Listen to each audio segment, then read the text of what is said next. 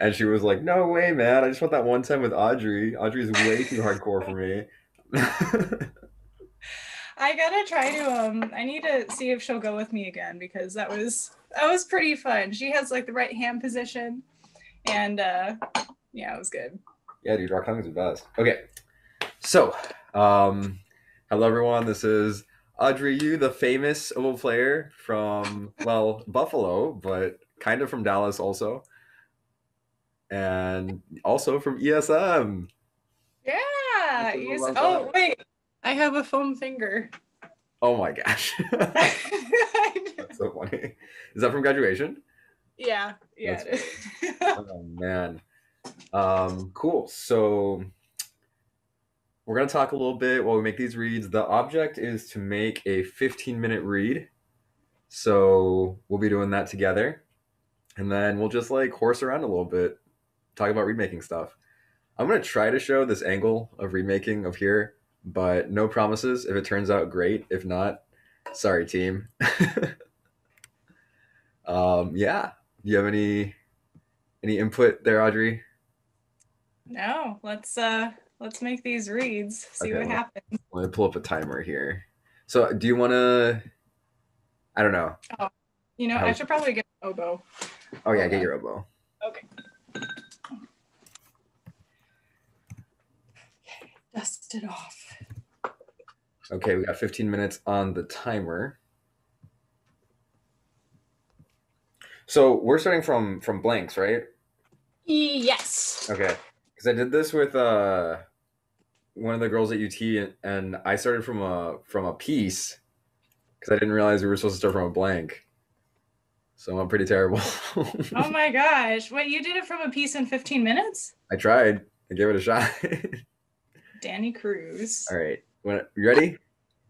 I think so. We'll see what happens. All right. Three, two, one, go. All right. So Audrey, I hope it's not too distracting, but I'm going to ask you some questions while we scrape here. Oh my. All right. Number one, what kind of music are you listening to lately? Um, I don't know. I've always had like a really weird mix. Like I often will listen to dubstep, which is really weird. Really? And I'll mix it in with some Sibelius Right. because they pair really nicely apparently. But I don't know. I've been listening to some odd podcasts that I can't particularly remember. Um, yeah, so I guess that doesn't really answer your question, but I guess some more of that. Yeah. Yeah. What are like some EDM? Wait, you said dubstep, sorry, right? Yes. Okay, I'm not that familiar with dubstep, but what are like some go-to artists if I wanted to learn about dubstep? Oh goodness. I don't really know if I know that much about it, but I listen to I think my person I listen to is called Blackmill. Oh, okay. Um they have some pretty nice bass lines. I mean, honestly, I'll I'm pretty picky if they have to have like a pretty solid bass line, something really interesting, versus like a lo-fi type of thing. Okay. But So no lo-fi here. Awesome. what have you been listening to? Um, so Shostakovich has these like little chamber pieces, like chamber orchestra pieces that I really Mm-hmm. like lately. I did not like them at first, but they came on my playlist once when I was running, and they're much better when you're not running. They're not good. It's not good running music. So that actually, okay. Did you ever listen to like pop punk when you were like in high school and stuff? Pop punk, is that like All American Rejects, Green Day? Maybe that's I don't know. Okay. Maybe it's like pop alternative rock. I don't know. It's hard to categorize these things. But I'm thinking like of the flavor of like Blink 182 or some 41. Okay. You're familiar? Whoosh. It's going over my head, but I tend to live under a rock, so like I bet it was like a super Well, cool. they're like older. I mean, we're pretty similar in age though. So anyway, there's like a new generation of that kind of music that I've been listening to, and it's so Oh. angsty and like teenagery.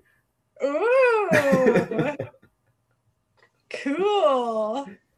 Yeah, it's pretty. It's good. That's good for running because it's very Yeah. like unsophisticated. Yeah, it just really gets you amped up. You you just ran a marathon, right? Yeah, did I tell you about that? You did. Oh my gosh, I was like trying my best not to tell people. Oh my gosh, that's something to like shout at people because like what? Did you just decide to like run one day to well, I mean, No, do a I didn't like marathon Forrest Gump it, you know?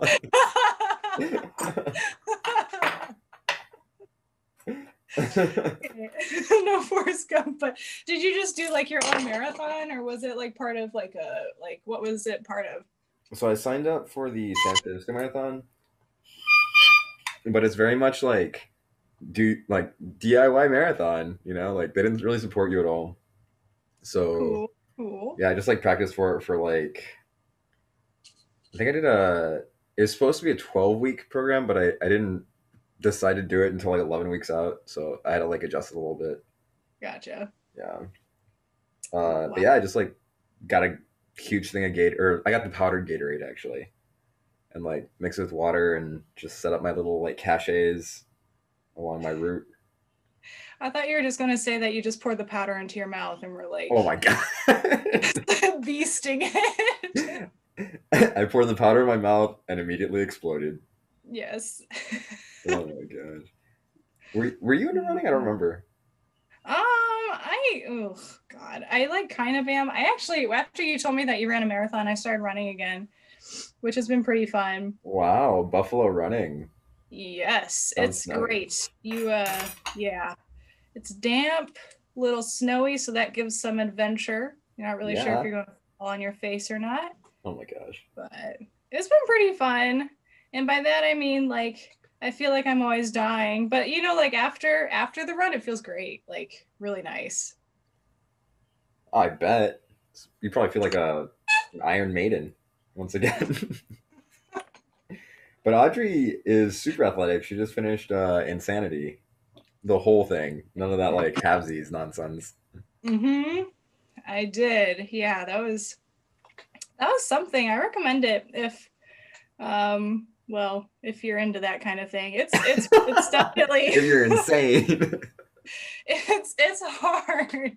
The second month comes around and they're like almost an hour long and you get like in like 10 minutes in and like I would sometimes just start not crying but just being like, oh my god, I've done the warm up and I'm exhausted and Did you ever stuff want? like that. Mhm. Were you ever in doubt that you wouldn't quit? Oh yeah, I mean like every day. Really? Oh Every wow. single day. Yeah, but I did it as, when we went into quarantine and I was like, well, I don't really have an excuse not to do it, so I just did it. You're And so I did disciplined. not throw up. I would like to say that I did not throw up any of the days, which is like a big accomplishment for me. But Wow. so that was pretty exciting. But my new plan, I don't know why, I decided to do, I want to train to be able to do a one-armed push-up. Oh, Like my new thing. calisthenics. Yeah. We'll see. There's a lot of abs involved, like 90% abs involved, apparently, from what I've read. But Are you gonna um push with your stomach? How are you gonna do the push-up? no. It's actually just one big crunch. Uh no, you like I think most of it, like most of the stability comes completely from your core.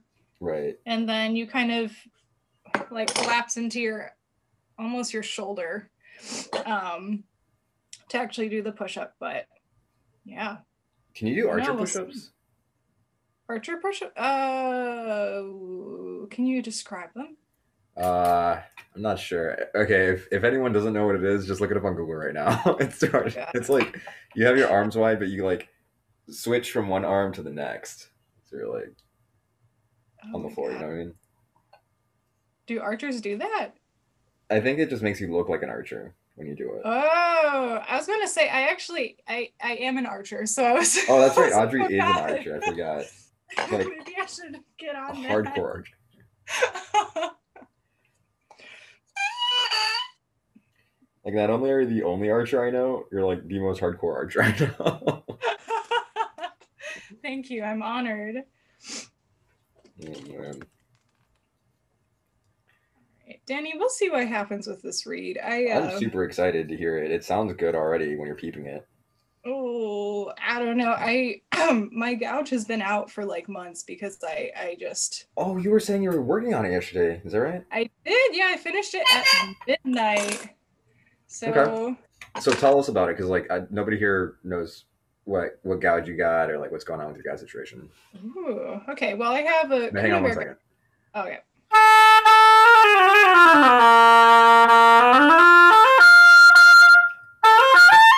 Okay, go ahead. Gouger.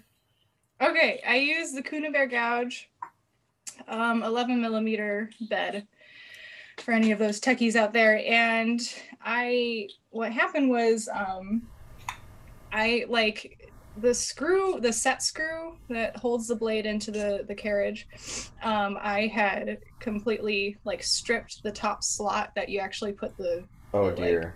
driver into. Yeah. And I couldn't tighten it anymore. It would kind of tighten, but not like to the point where it would act as a set screw. Right. So I've never seen that screw before. And I contacted Kunibert and they were so nice. They, sent everything over. They like free of charge, and Oh they wow. got lost in the mail. So I went into like a 4-hour online search for what kind of screw it is. And it turns out it's called a cheese head screw because the top of it looks like a block of cheese. Oh my gosh, that's funny. So A cheese head screw. I thought you were gonna say, is it called a cheese head screw because it's from Wisconsin? no, it's only. Oh man. Well, I'm glad you got it fixed. Thank you. Me too. I mean, we'll see. This is actually my test read off of it. I haven't been able to try it yet, so Oh, well, it sounds like it's vibrating. we'll see. Ah. I've been using this cane. So I don't know if you do you use Regatti cane still. Yeah, actually, this is Regatta cane. So this is Regatti cane too, but it's not the usual supplier that I use. I usually use Woodwind Brasswind, Yeah. but they've been out of stock, so I bought it from this guy. And Your I cane dealer?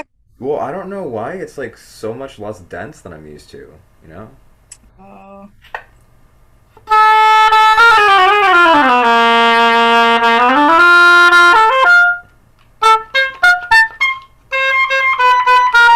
It's like Regatti. I mean, it's not that consistent to begin with, but like you come to expect a certain feel, right, to the scrape. Yeah. I wonder. I got a really interesting batch. I don't even remember. Like a couple months ago. I'm not even sure what batch, what month it was created, but it was really odd. It was very stringy. Stringy, But yeah, that's kind of what I'm dealing yeah, with right now. maybe it's just left like part of that same batch. Ugh, what happened that year? But I went to Capital Cane and I bought like a buttload of cane. And by that I mean I bought like 2 brands instead of 1 brand. And I'm trying the Geese cane. I think that's how you pronounce it.Ghys, Geese. Okay. And it seems really nice. Like the color is beautiful. The consistency of when you're actually processing it is really nice. Oh So wow. I'll let you know how that one goes Yeah, because it please. looks really pretty. Yeah, cane is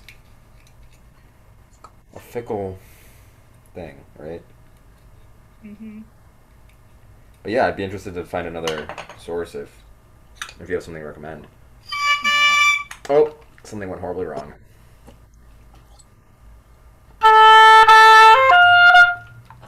So, where's your little rod from? Oh, this Hmm. my 12-inch. Well, it has kind of an inappropriate name. It's like a Uh, sword. but it is a sword. I made fun of my teacher, Erin Hannigan, for like months because she wanted me to get it, and I was like, that is ridiculous. I am not buying and carrying this thing around. And actually, No. I bought it in secret. Oh, I really? She did, doesn't know? I did tell her I had it for like Oh my gosh. a long time, That's so and then funny. I think someone in our studio eventually let it slip, and then yeah, she's They right. ratted you out? Yeah, yeah. I mean, it's like a foot and a half long, so there isn't really any subtle way of using it. It's like a foot and a But half long. Is it really? it's pretty long, Oh my gosh. but it is called. I mean, It's up to you. It's called a um okay, it's called a 12-inch micro dick, spelled exactly how you would spell it. I don't I don't know why. I think that's like it's for like a kitchen knife sharpening type Mhm. term, but yeah, That's a ridiculous name. that it is. Yeah, yeah.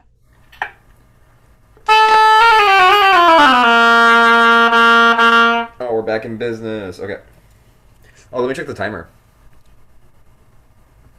Ooh, Audrey, we got a minute and 33 seconds. Okay. Let's see if this gouge is working.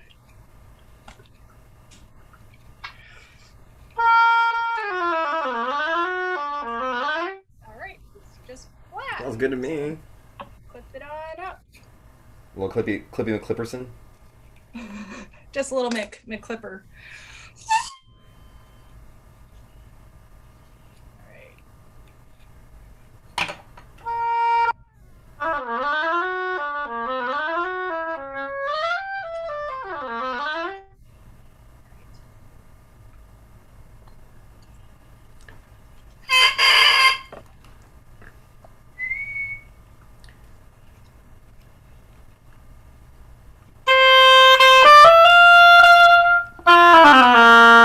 Yeah, it's just so like, I don't know.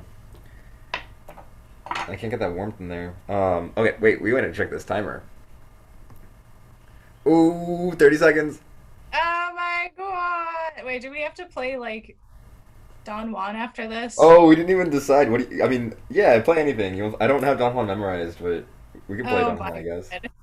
Uh, What else can we play? uh. Scala or something? Oh, Scarlett. Oh, Danny, you're the only one who could just whip that out of their pocket. Oh my god. That's not true. Oh, Okay. all right. How about like? Oh, you know what we should play? We should play a Christmas song. Oh, okay. I got one more scrape in here. Hang on. Bloop. All right.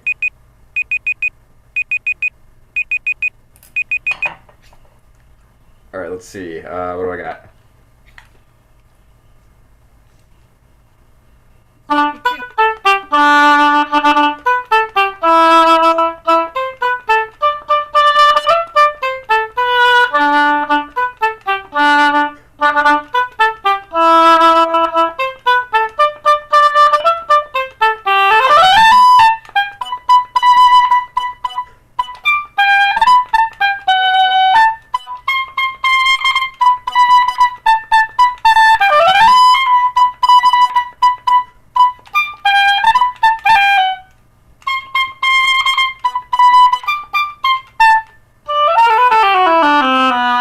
Ooh. Yeah. Ways up, but You had all right. some awesome RK eyebrows right there. Oh, RK eyebrows. Oh dear. Uh-huh. No, they're Like awesome. I forget what comes next. Okay, your turn. No. That's not what I meant. I don't know. Can I get up that high?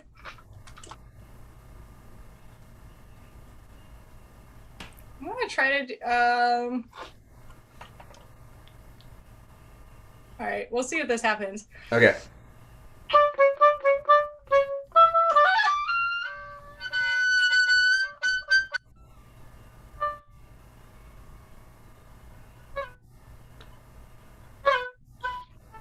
I think Wait, wait, Audrey, is the original sound on? I don't know why Your is your it oboe like is too waiting? amazing for the Zoom. It cut out. Oh, okay. That's probably a good thing if I'm All right, honest. let's hear that Tchaikovsky again. That was awesome. Okay, meeting seat, close, blah, blah, blah, blah, blah. I think it's on. It should be on. Okay.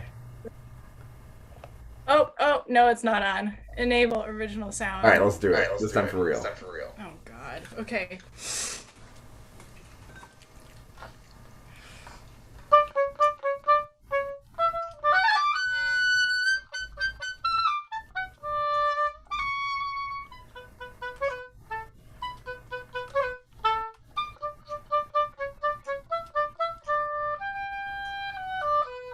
I don't know. I forgot what happens after.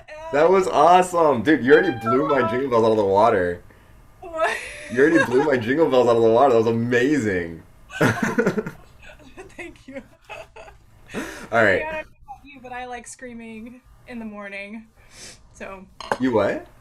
I enjoy screaming in the morning. Yeah. What was that? Was that high F sharp or what was that high note? High F sharp going to high G. High F sharp to G. Oh wow. Okay. Well, Audrey clearly making a great read in 15 minutes. I think that gouge is working. That Thanks, Danny. was great. Okay, so Audrey is actually a veteran educator. Can we talk about that for a little bit? Sure, let's do it. Okay, so what are like well, okay, let's get a little background on Audrey first. So, just briefly walk me through like your teaching experience because it's pretty wide ranging. All right. Okay, so my well, okay, so I went to Eastman, and I got a degree in both music education and vocal performance, and then a little bit of biology on the side. And while there, I started teaching. Oh my gosh, I started teaching baby classes, which is early childhood music, which I specified um, like with the babies. So like I think it was 6 months and up. I was basically teaching to like 4 month old, possibly or six, to like 1.5 year olds. And it's actually really amazing because you see them and they're like still kind of purple because they just popped out, and then in like 6 weeks or something, they're singing along, babbling along to the pieces because they it's we repeat a lot, so they know what to expect and they can participate. So I did that for a lot of my time at Eastman, and it was just one of my favorite experiences. And then after that, I student taught. My elementary school was Patty Hill Elementary in Rochester, New York. And my high school was my old high school here in Buffalo called Williamsville East High School. And that was amazing. I think my immune system like really got a good boost after that. A lot of weird things that I saw, but it's good. Did you get And strep throat? no, I didn't get strep throat. No, but I did have a student just, oh my God, I got like spat in the face because, like, like you hold up the head joint and you go blow, and this girl just unleashed like a loogie onto my face. And I was like, oh, it's fine. Why don't we try the clarinet? So, oh boy. Yeah, so Oh we had, wow. and then I went to SMU after student teaching, and in SMU, in Dallas particularly, actually probably most of Texas, um, you can really private teach. Like I make all of my income, which is, you know, fairly, pretty nice for a graduate student by just private teaching in the public schools. So I have currently around, I think around 30 students, which Yeah, is great. healthy. Yeah, a good sized studio. And I've been doing that for about, I think, almost 4 years now, completely 4 years. So, Wow. Okay. So what okay, let's like let's name three things that are like key for anyone who's thinking about like pursuing an education degree. Like if you want to do education, make sure that this is true for you. okay. Because I think a lot of people think they want to do it, but they don't realize what it's actually like. Because school's a little different than like real life teaching. Yeah. I think number one for me is being completely aware and completely accepting that you are going to make a million mistakes, and you're going to make them in front of your kids, Yeah. and you're going to make them in front of your supervisors, and that's 1000% okay. Um, that's actually a really great experience is when I don't know something and I'm trying to figure out with my student and they help me figure it out. That's, really memorable for both of us. Two, I think if you, I think a lot of the time, kind of going along the same note, um, if you be able to, kind of have a lesson plan, but also be able to, you know, get away from it.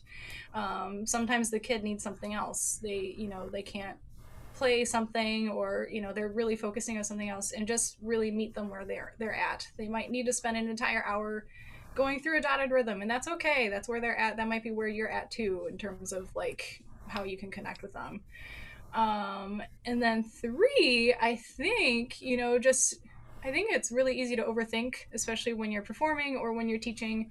And just, if you feel like, oh man, I bombed that, or oh man, I don't have their interest at all. You're teaching band or you're teaching oboe, and that's probably the highlight of their entire day. So even if you're just holding the instrument or playing a reed, that's so exciting to them.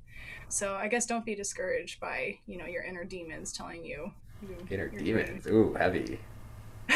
Uh, getting deep. yeah, yeah. That's so true though.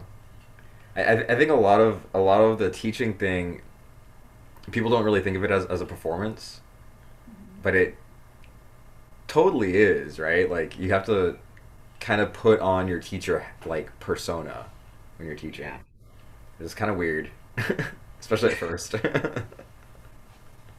Yeah. Yeah, no, I feel that for sure. Those are some good tips. Good tips from Audrey. Yeah, Okay, you so have what are some things that like have helped you as a private lesson teacher? Like, so you have a huge studio.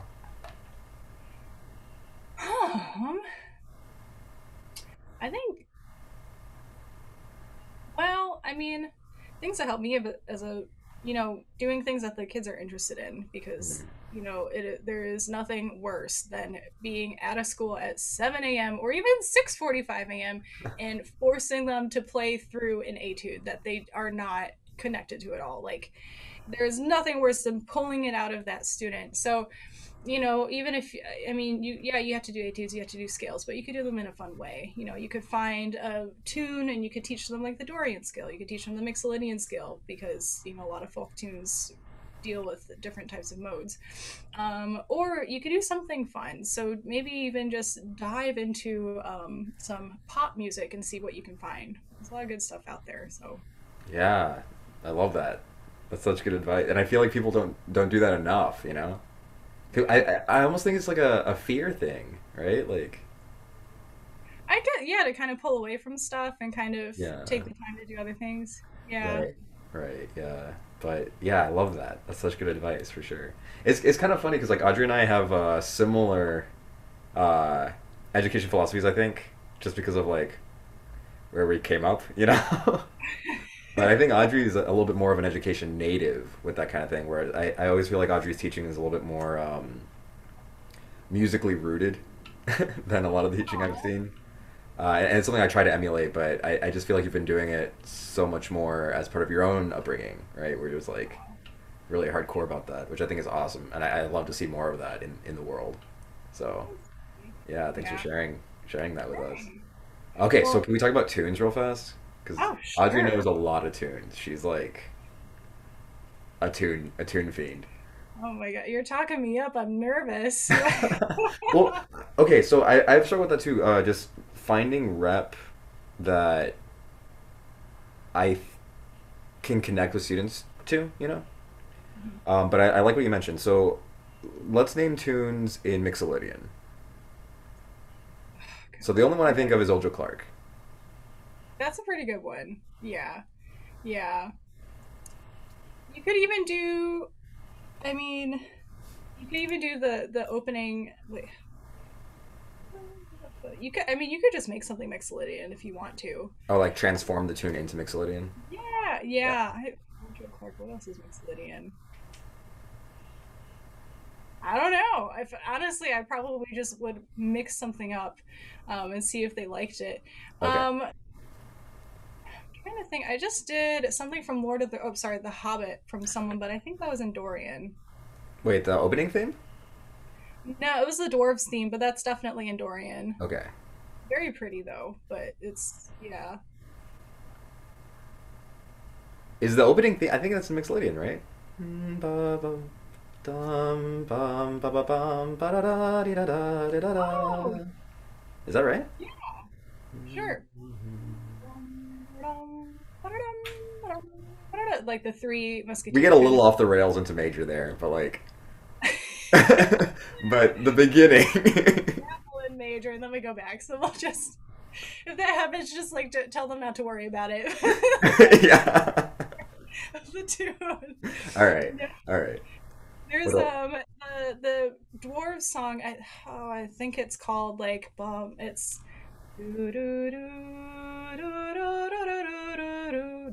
I think it's like something about like it's talking about the lonely mountains treasures underneath it and the dwarves having to Ah, okay. from the Oh, hobbits. okay, but this is from the Hobbit movie. Yeah, Ah, I haven't yeah, seen that one. it's good. No, any of that It's music, really yeah. good. It's really good. Yeah, Okay, I'll have to check it out. It's so long though, isn't it? it is. It definitely is. I love Tolkien, or I'm not sure how to pronounce his name, but I've Yeah. read a lot of his books, and The Hobbit is really cute, but it's definitely kind of like a like like a quick burner. So it was long. Yeah. Well, I just feel like I remember when those movies came out, I was like, I think I could read the book before I finish this movie, like Yeah. Yeah. long. But if you said the music's good, maybe it's worth checking out.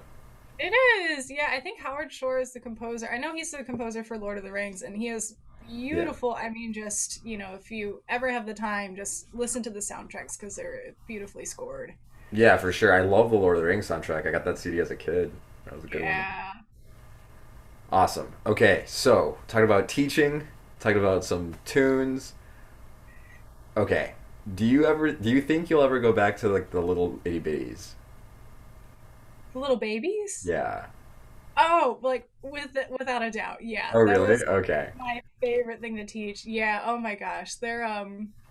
They are so cute. I mean, just like, they'll just like sit there, turn to the side, throw up, and then turn back and be like, oh, like they're just wild. Oh my But their gosh. parents are there too, right?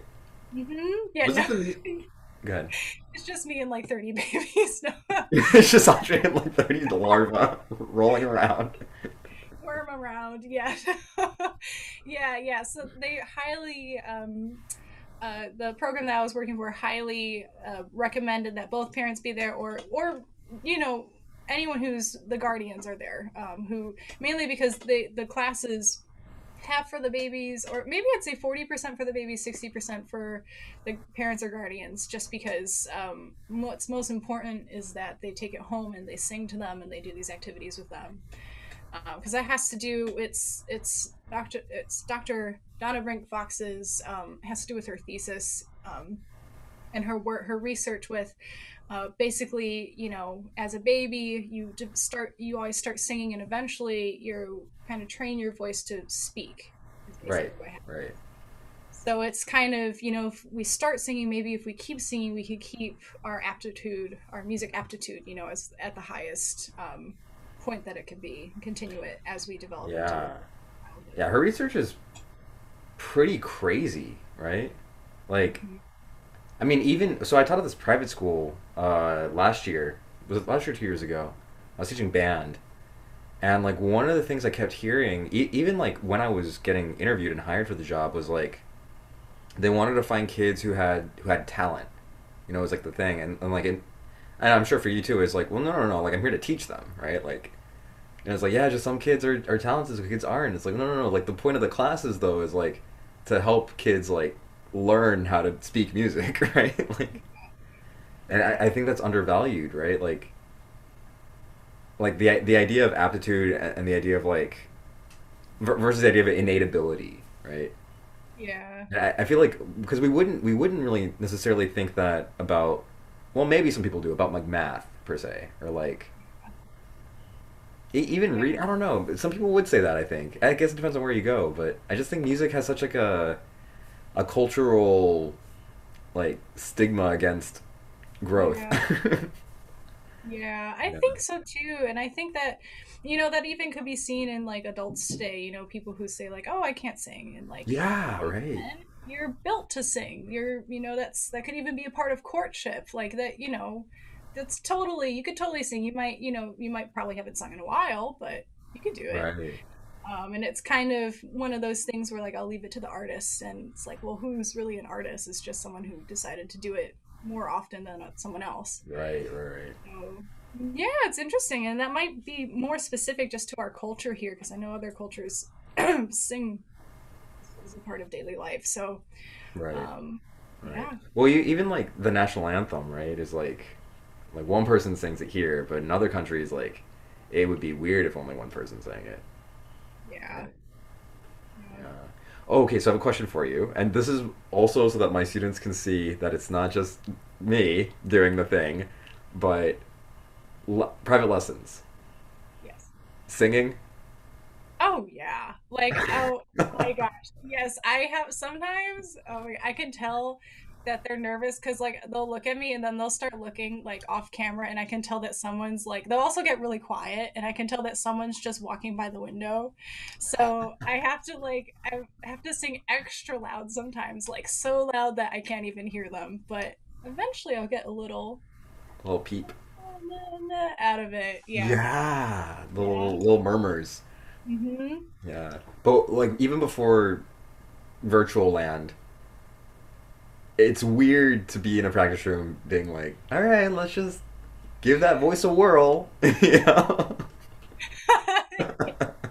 Exactly. Yeah. Especially, I Yeah. mean, maybe a younger kid wouldn't have. When I taught elementary, it wasn't an issue. Like they want to have fun with you doing whatever. But with the middle schoolers, like they will clam up if we're not careful, right? Like, Oh yeah. Yeah, I'm so nervous. Oh my gosh, those poor little sweet peas. Yeah. Yeah, they definitely some of them are like a-okay with it, and yeah, a lot of them like I'll just see their lips like kind of like I'll be like, "Are you doing it?" And they're like so they'll yeah. they'll try, which I'll take that, but No, that's awesome, and I love that you're talking about it because I feel like it's not as common as I'd like to see as I'd like it to be, right? And so like and I don't know if you've experienced this, but when you're doing it, like I, I know the kids talk to each other, right? Like they have to, and sometimes I feel like they don't believe me that other people do it because like the okay. trombone players might not be doing it, right? Like, Yeah, yeah. no, it totally helps. I am a strong believer, even, being like specific to oboe, like if you can sing it, then you can play it. Oh, Like, absolutely, there's yeah. nothing to play around necessarily. So, Oh man, oh so true. mhm. Oh, okay. So, I think that we have covered plenty of topics. If you guys have questions for Audrey, please leave them in the comments and let us know. Um, Frankly, if I was commenting, I would comment on that delicious Christmas sweater you're sporting. Uh, Thank you. Let us know like what kind of read stuff you like, or if you have questions about the Gouger. Definitely, Audrey is super generous about answering questions, so I'm sure she'd love to. I'm sorry, Audrey. I don't want to speak for you, but would you be okay answering some questions for like? I love nerding out about reads and stuff. So, please. So nerd out with us. All right, Yeah. we'll see you guys next time on Read Making with Us. I guess I don't know. I haven't named it yet. That sounds like a good name. Yeah. Oh, yeah, that's nice. It rolls off the tongue. Snazzy. Ooh, snazzy. Okay, well we'll keep it. All right. Well, thanks, Audrey. I'm gonna stop the recording. Thanks, Daddy.